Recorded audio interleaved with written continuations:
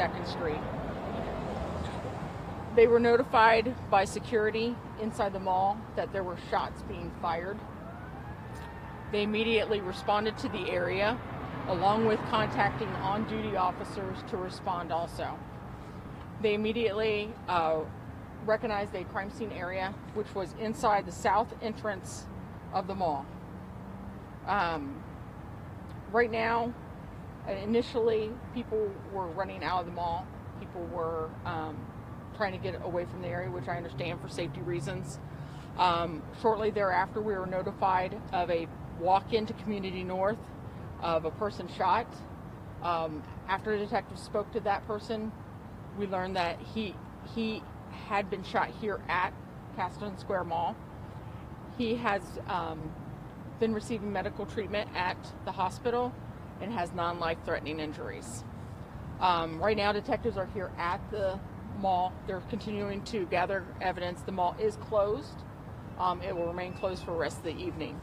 As soon as we can get more information, we'll be able to release that. However, right now, detectives are still gathering everything. They're going to be looking at video, and they're going to be talking to people who work there in the mall, work there, and can give us additional information. Do we have any questions on that before I take off? Do you have the age of the gentleman that was shot and where he was hit, and also is the shooter still at large, or have they been apprehended? We do know it's life-threatening injuries, and we don't ever give out where they were shot. You said that's part of you said non-life. I'm sorry, non-life-threatening. Okay. Thank you. I'm sorry. Yeah. Non-life-threatening injuries. This is a person in their mid-20s. As far as the shooter. The shooter that's still under investigation. Okay. This is the person that received a gunshot. Right. Wound at the local hospital. So nobody's in custody? No one is in custody right now. No. And do you have an idea for what led up to that or anything like that? Or that's still under... You know what? That's still under investigation. Detectives are going to review video from inside the mall, from the different stores. They're going to talk to all the people. They're going to gather that information. As soon as they know more, we'll know more. But I can tell you right now, they are all in there, and they are going through everything with a fine-tooth comb. Janae, we talked to some people who, store managers came running and brought them into the back and that kind of thing, and they tell us that they were, kind of holed up for about 40 minutes. Do you know did police go through the mall and kind of do an all clear before they let people out, that kind of thing? I don't know exactly how they did it. I wasn't here on the scene, but each store was cleared out. I do know that. The personnel inside the businesses cleared out their stores once everything settled down. Officers, like I said, were there right away. These aren't just officers from other agencies. These are actual officers from Marion County Sheriff's Department and from IMPD. They were already here on the grounds working with the mall. So they were already here just working the mall? Yes. As part of their... Not as their regular duty. It's called off-duty employment. Gotcha, okay. But only the one person was shot. Correct. That's all we have at this point in time. If we learn of more, we'll let you know. When you say the south end of the mall, some people were telling us near the food court. Do you know kind of approximate area when you say south end? They call it the lifestyle wing. Okay. So, I think that'd be right there. Yeah. We'll be right over us too. The buzz and the firework can't hear you. On the other side of McAllister's, is that what you're talking about? Correct. Okay. Anything else? I understand that this was a busy evening for all of us. IMPD officers are still continuing to work several different crime scenes that happened. Some of them simultaneously, and some were active scenes that were started earlier tonight. To give you a rundown and an update on information on what I can. Right now, to update some information, just before 5 o'clock, IMPD officers responded to the 38th and Post reference a person shot. When they got there, they located 2 people shot, both females. Both females were transported to local hospitals. One was in stable condition, the other was in critical condition. Despite life-saving techniques, one of the female victims has succumbed to her injuries and was pronounced deceased later on at the hospital. Homicide is there at the scene. They're still gathering information. We are still asking anyone in that area if they saw something to please come forward. Again, these are 2 females at a business. we do believe that these incidents are not random acts, and that, so detectives are leading into the investigation to find out exactly what led up to this. That's 38 composed. Yes, ma'am. Where was it? Inside a business? It was outside. Outside. Okay.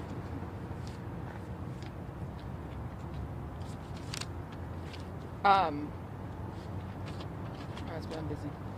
At approximately just after 7 o'clock, IMPD officers responded to the 1800 block of North Berwick, also on a person shot. They located a victim with injuries consistent with a gunshot wound inside the residence. Detectives responded to the scene. That person was transported. The person is in serious condition. However, right now, investigators are still working with the victim and with witnesses. They believe that this was a residential robbery. However, they do believe that narcotics is definitely a motive in this particular criminal act. They are asking for any witnesses along that area.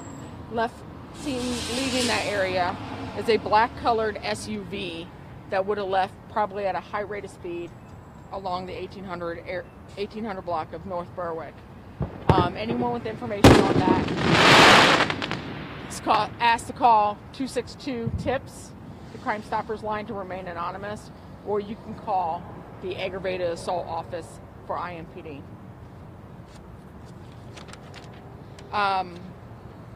Just shortly, a few minutes after that, just before 7:15 p.m., IMPD officers also responded to 30th and Sherman, reference another person shot. At that point in time, they located another victim inside his vehicle, or inside a vehicle that had crashed into a building at 30th and Sherman. When officers got to him, they observed that he had injuries that were consistent with gunshot wounds. That victim was transported to a local hospital, again in critical condition. Despite life-saving techniques at the hospital, he did succumb to his injuries, and they did pronounce him deceased shortly thereafter.